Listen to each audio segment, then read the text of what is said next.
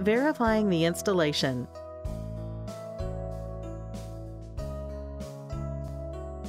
Check that the SUN2000 is installed properly.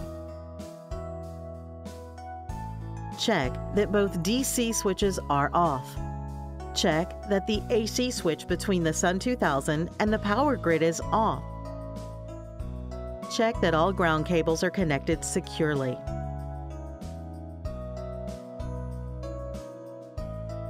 Check that all AC output power cables are connected correctly and securely.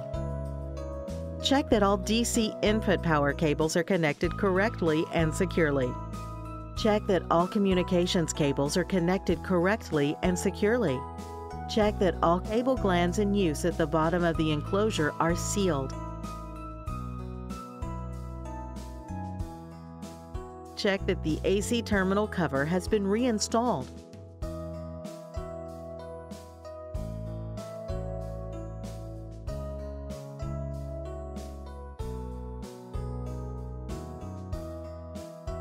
Check that the maintenance compartment door has been closed with its screws have been tightened.